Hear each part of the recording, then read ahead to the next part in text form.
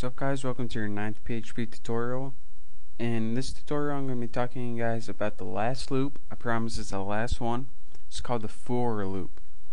Now what this allows you to do is execute a certain condition as many times as you want. And it's easier just to see, so let me just go ahead and explain to you guys what I'm doing. The first syntax you need is called the for. And then in your parentheses you have three what they're called parameters. In the first one you initialize the variable.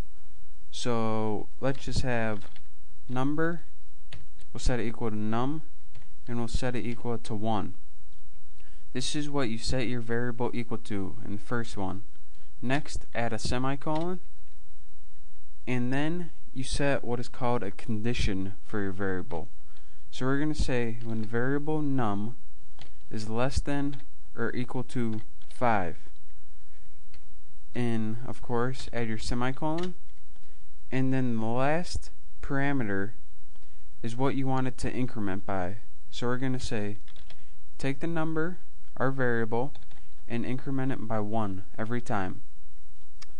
So now we have a variable equal to 1, and we say every time it's less than or equal to 5, add 1. So this means whatever process we're going to type next, it's going to go through it 5 times. So let's go ahead and type a process in. Use your curly braces, and the process we want it to do is echo the statement hello world. And then we're just going to add a line break so it actually goes on to the next line. It's just easier to read. So now we said for this variable that you're going to execute 5 times, we want you each time to echo hello world. So let's save this, take a look at what it looks like. As you can see, it executed hello world 5 times.